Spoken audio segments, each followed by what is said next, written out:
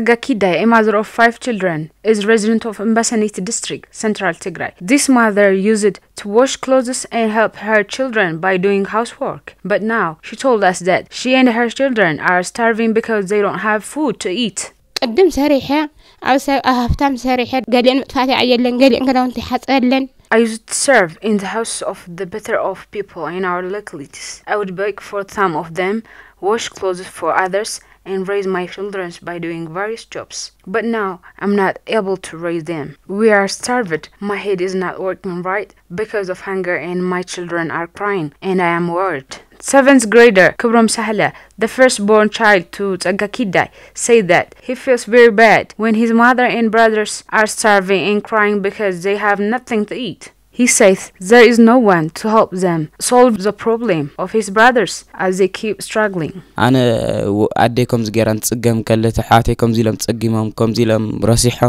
I see my mother and my brothers are in trouble like this, I get angry. They are hungry. There is no water and electricity. I ask myself, should I study or quit and start working? Kubram said he was one of the competent students in his school, but he is now at the point where he will drop out of school due to hunger and lack of school materials.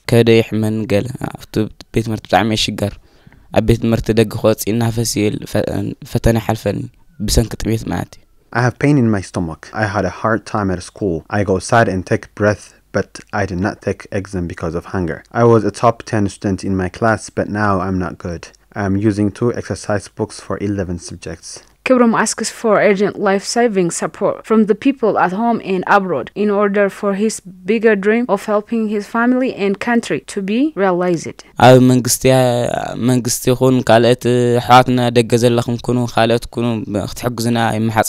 The government and other partners should help us. As you can see, we are in a serious problem. We have nothing to eat and drink. If you help us, it would be good. The data we received from the district administration shows about 70% people of Embaseneyti are at stake due to the ongoing starvation.